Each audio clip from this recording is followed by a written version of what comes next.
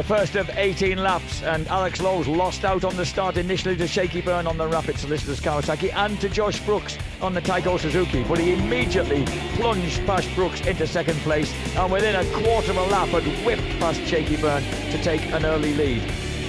The Samsung Honda then led the way in this three-way battle for supremacy, and that big moment there just reminded him that perhaps he ought to steady up slightly. It so scared Shaky that he snatched off his visor. And then a huge crash for Robin Harms, first timer here on the Doodson Motorsport Honda, puts him out of contention. Big moment there for Josh Brooks at Cascades, slows him up and drops him back from the leaders as James Ellison, number 77, Milwaukee Yamaha, begins to make progress through the pack, forces his way past Tommy Bridewell.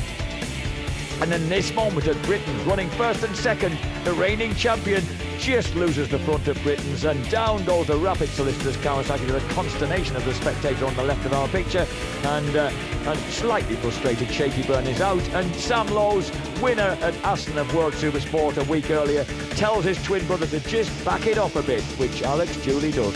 The battle for second place hots up. Ellison catches the Taiko Suzuki of Josh Brooks, and eventually he forces away past the Australian into second place. So Yamaha goes second behind Honda and ahead of Suzuki. But a great ride by an elated Alex Lowe's.